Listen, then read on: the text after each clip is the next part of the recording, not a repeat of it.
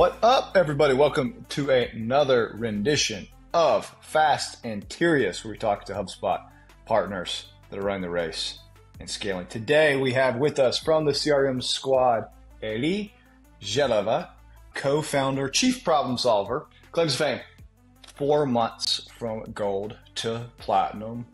They're also known in the ecosystem for recruitment. The four co-founders, all coming some variety from recruitment. Some even have recruitment businesses they run for or currently have. Eli, specifically here, is a HubSpot certified trainer in the HubSpot Lessons program. And this month, over recording, May 2024, named Community Champion. Welcome to the show, HubSpot Magic Maker. Yeah, thank you very much, Matt. Really appreciate you inviting me on the show. Yeah, I just love, we need more people telling these stories, and it's just more and more powerful as HubSpot gets larger and larger. Eli, I love this portion. We talk Fast and Tierious when we start, which is everybody has a unique story about what made them start, what made them burn the ships and say, I will bet I will bet a lot of money, I'll bet a lot of some future in creating a HubSpot solutions partner. What led you here today? What made you say HubSpot is where I want to make my future? It all started with a conversation with a few of us that currently are partners, because even though that we all have recruitment backgrounds, we come from different businesses, some of us in-house, some of us agency side. And because we have been exposed to so many businesses over the years, what we have recognized is that there is a need in the market for people who know how to work with the CRM. Because the observation is that there are quite a lot of businesses that buy the product, is with all the best intentions, but either the champion is no longer there, other things happen, there's not high adoption, and then there are those zombie subscriptions that stay there and businesses are paying for and actually are not driving value. So we thought that, okay, there's a gap in the market. We have the experience. We have the enthusiasm. Let's do it. Why HubSpot? I mean, I say that, especially recruitment, there's a lot of niche specific CRMs or even ATSs that both are CRM and ATS. What made you say HubSpot is the CRM that I'm going to build a business on? In all honesty, we're a HubSpot partner, but we do help with Salesforce, Dynamics, Zoho, Pipedrive. Obviously, Monday.com call themselves a CRM as well, so we support that too. But with HubSpot, because we anticipated their growth in a way, and we did the research and we found that where they're going is aligned with where we want to go, and the opportunity in the market presented itself, I think, in a nice way. And obviously the interface is easy to use, so we felt that the adoption rate will be higher with us anyway. If I understand this right, and y'all's thought and go-to-market is, hey, we're generally tool agnostic. You have a CRM, you need to be able to execute on it. And based on your process, we'll help you pick the CRM that's best for you. And then HubSpot, and you just happen to like HubSpot a lot. It's like, yeah, yes. Okay. Absolutely, yeah. And as a startup, because we've only been going for 2.5 years, as a startup, we need to be very mindful of where our time goes. And that's why we have to focus on something. And as I said, because of the aforementioned reasons, there were things that led us to choose HubSpot over other providers. I love that. Yeah, I've had lots of these conversations in the same way. It's, hey, we actually helped a lot of people and we just ended up liking HubSpot more. And then we have to make a choice. And you'll probably talk about this in like scaling challenges. It's very difficult to scale if you do 6 things all at the same time. And so you have to eventually pick and make a bed somewhere or a niche. As you think about where you've been for 2.5 years, you're still in startup mode. You'll have around 8 to 10 people, right? And you start with 4. Like, where are you at today? And what percentage of your revenue is HubSpot? How are you thinking about like where you are today and where you want to go tomorrow? In terms of the revenue split, I'll probably say that 80% of our 80% of our revenue is in one way, shape, or form involved with HubSpot, because we do implementations, we do campaigns, we do obviously the cold outreach, we do marketing, we do integrations. So for some customers, actually, we do performance marketing. They have HubSpot, and we measure on HubSpot, and we help them with the nurture campaigns on HubSpot. But the primary service that we provide for them is the performance marketing. So HubSpot is still involved, but it's not the full retainer price, for example. Okay. But usually all involving HubSpot. Yeah. Yes. And This is our foot in the door very often. Because I said yeah. our sweet spot is companies that already have HubSpot, which was actually one of the challenges to up tier, but I'm sure we'll come to that in a bit. Yeah. So today you'll have how many employees do you have at this point? We have 8, and we're in the process of hiring more. I think that by the end of the year, we could comfortably get to 10 or even 11. Oh, wow. We're That's in a awesome. stage of rapid growth. It's amazing. It's amazing, yeah. And growth begets complexity and it gets more difficult to Yeah. scale and you're thinking efficiencies. Mm, So I'd love to, so you're a point in time. We are 2.5 years in. We are yeah. 80% of our revenue is coming from adjacent revenue. We are Mm, growing from, we're 8, about to be 10, maybe 11 people in a rapid growth. That's awesome. yeah. Yeah. What challenges, or maybe you're still figuring those out, what are the challenges that you had to overcome to get here? The top 3. Like, hey, these are the things that we had to figure out or think we figured out now that we had to get through for CRM Squad to get to 10 employees and experience rapid growth. One of the thing was the product offering. Hmm. And the reason for that is first world problems, but the reason for that is because the core people, the founders that were within the team, we have very strong skill sets, but in quite a lot of things. So trying to hone what it is we offer, given that we do offer quite a lot of things and we can help with quite a lot of things, and just defining those product offerings, I think, was one of the challenge, because no word of a lie, we only defined them to put them on the website the way they are today probably a year ago, which means that for the first year and a half we knew what we were doing, but the go-to-market strategy was, let's do it, so let's see how we can help you, as opposed to having the more productized offering, which is now more streamlined, which obviously has helped with the growth. Yeah, I think it's interesting. How did you, especially the first year and a half, maybe still going into it, what, gosh, your decks are different. You're giving custom proposals to employees. How do you think about packaging and pricing? Like you started this saying, hey, we have a lot of experience in the recruitment industry. Is the way you're thinking about packaging, does it reflect a industry specific, or like how did you think through it and how did you come to say, okay, this is what we're going to land at, especially when you have so many skills and so many things you could do? Yeah, I think that in fact this is one of our unique propositions anyway. That when customers work with us, as in 85 or even 90% at the moment of customers are retainer based. And Mm, whenever someone has a retainer, they have access to everyone within the team. So mm, whilst they would purchase a service, so that the product offering, we would give them insights that not many other people would, in a way. And for example, one of our founders, he's an investor, and we spoke to someone who actually wanted to grow their business, and because he had himself sold his recruitment company, so he has experience in that, which means that having access to someone of his caliber is not something that pretty much any other HubSpot agency could mm, do for you. And that's why we have, of course, depending on the size and so on, but more or less a very flat fee for a day rate, and then we can figure out projects. But when it comes to the retainers, we have a day rate that we negotiate, but within that day rate, it's not related to the specificity of the task. It's not related to the industry. It just means that, okay, you have that much of our time. mm. Because I used to do freelancing before becoming part of CRM Squad. One of the things I used to say even to clients, exactly because I have a lot of skills in various areas and I'm quite technical, which for marketer very often is not that popular in a way, that common. So when people were saying to me, okay, so for that money, what can you do?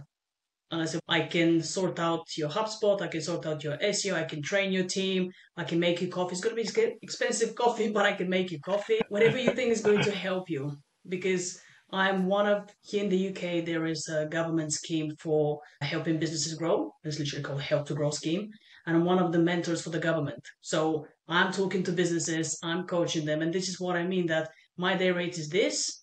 So whatever you can make out of it, is, and I'm here to help. And the same with CRM Squad, what we're doing at the moment, because we're here to add value. That's the ultimate goal, not to be shoehorned into statement of work, even though that sometimes that's required.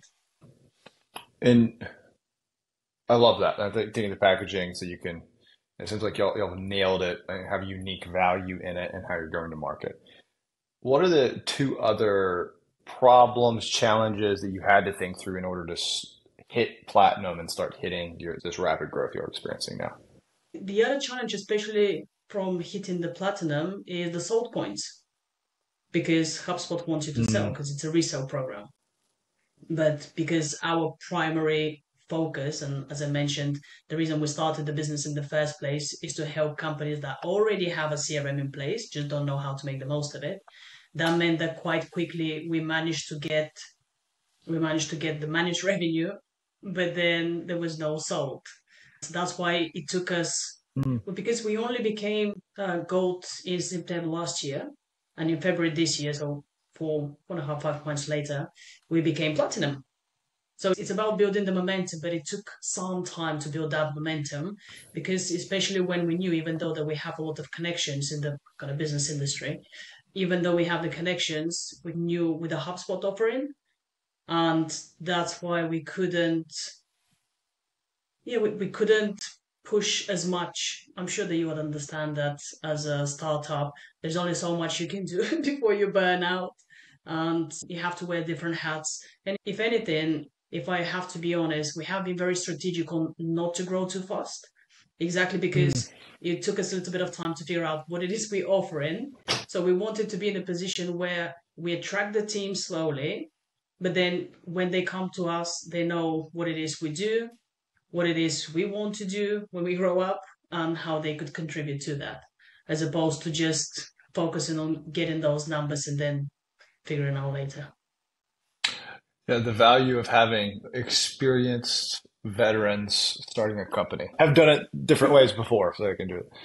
So we talk about pricing, packaging. Mm, Number two, there's a challenge of tiering, which creates momentum. Once you have tiering, it yeah, starts to create momentum. Especially in HubSpot, now you can talk to reps differently. Like it just changes. yeah. What within tiering changed that allowed you to get moved from managed to sold? What was it? Organic? Did y'all change or it just happen? I think that it just happened from the point of view that as a business, as I said, we define the offering, and one of our offering is fractional CMO. And from that, we Mm, started getting contracts for people that didn't have CRM. And obviously, because we did such a great job for them, they were open to now expand their budget and look for ways to optimize their whole performance. So this is where I said we are also HubSpot partner. Maybe we can talk. that makes just as we summarize this is you're getting your pricing, you're offering. The most important thing you have is revenue Yeah. for a business, not your Yeah. HubSpot tier. Let's be clear. So like did this in order. Yeah.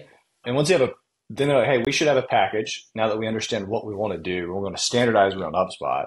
Let's put a package that will allow us to win in the ecosystem we want to play in. So I love how you're like thinking through this. Challenge number three. What was because y'all started with 4 people, you're not 8, you've doubled the company. What are the other challenges as you continue expanding that you had to face?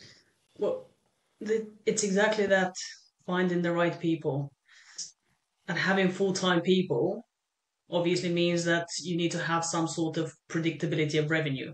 But when we started, our work was a lot more project based because people were testing us out. This is where we had to rely on freelancers a lot more. And I think that,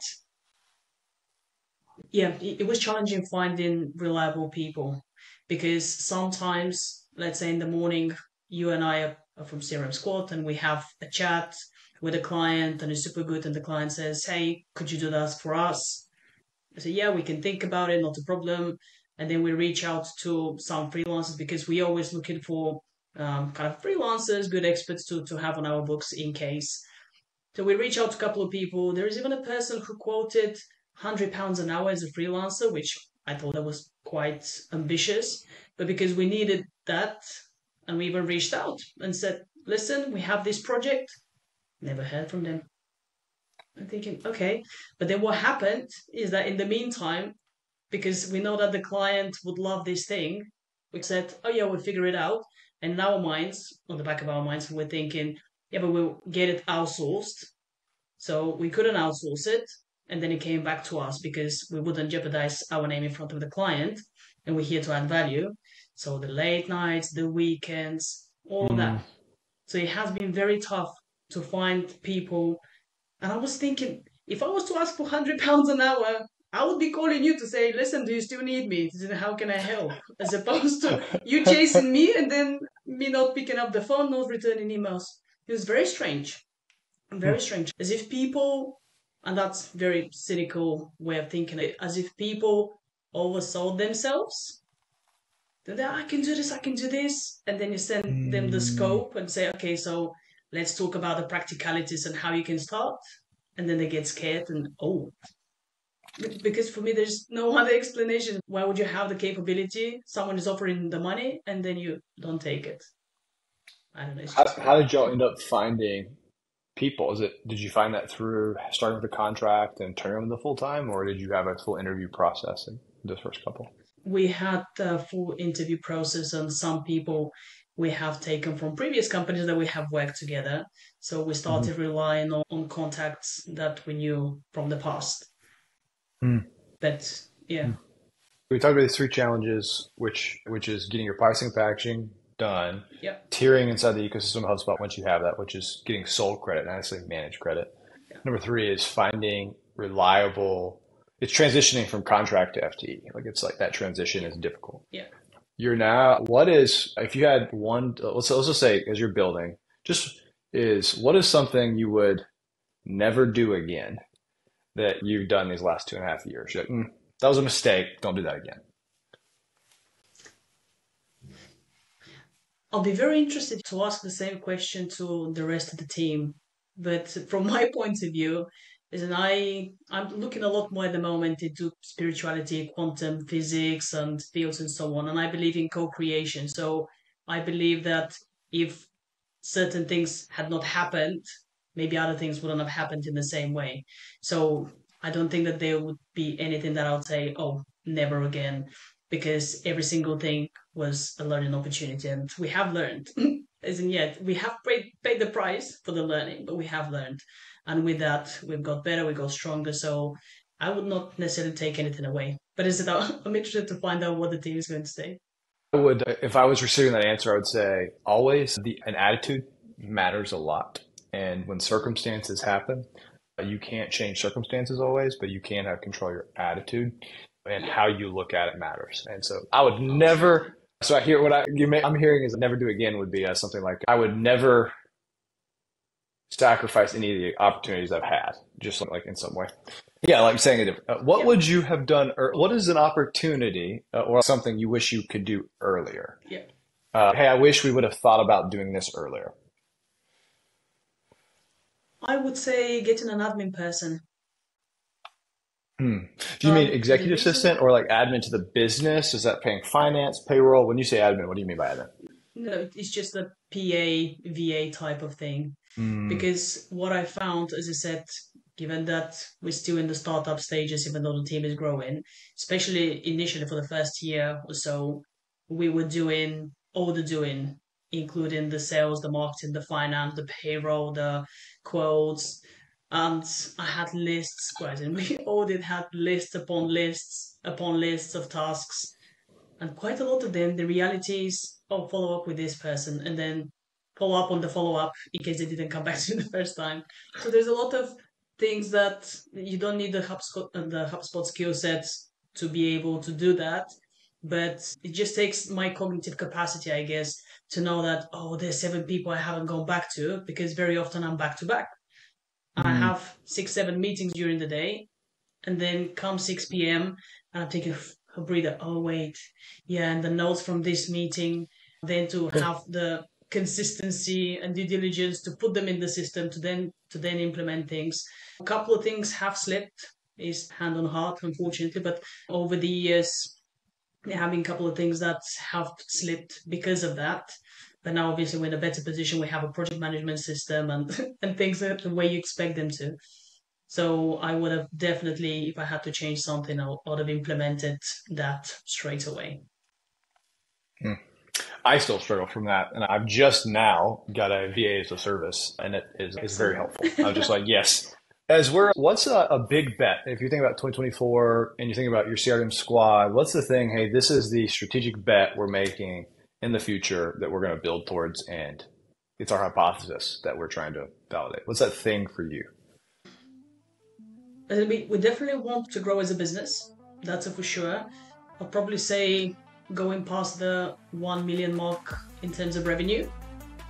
And what I personally have aspirations to do is to be one of the few people, or the only person in the ecosystem that has every single certificate available on the academy.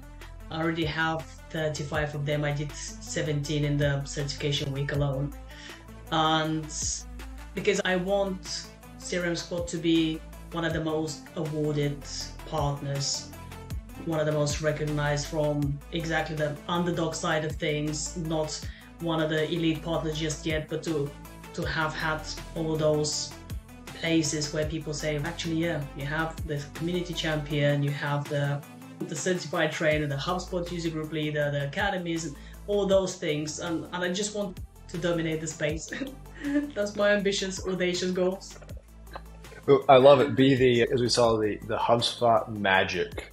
Yeah, it'll just be like, when I come, HubSpot magic happens. I love it. Yeah, absolutely. Eddie, if people would like to reach out on a continued conversation, what's the best way to get a hold of you? Probably on LinkedIn. Luckily because I'm from Bulgaria and my name is not as uncommon there. But for the English-speaking world, my name is very uncommon. Therefore, if you just write Eli Zheleva on Google, on LinkedIn, somewhere you'll find me. Eddie, appreciate you being part of it. Thank you for sharing your story where you're at today. Hope to have you back when y'all hit Diamond or Elite. Thank you. Of course. Thank you very much, Matt. It's been an absolute pleasure. Thank you. Perfect. Stay awesome. Keep doing it big. Yeah. Adios, everybody.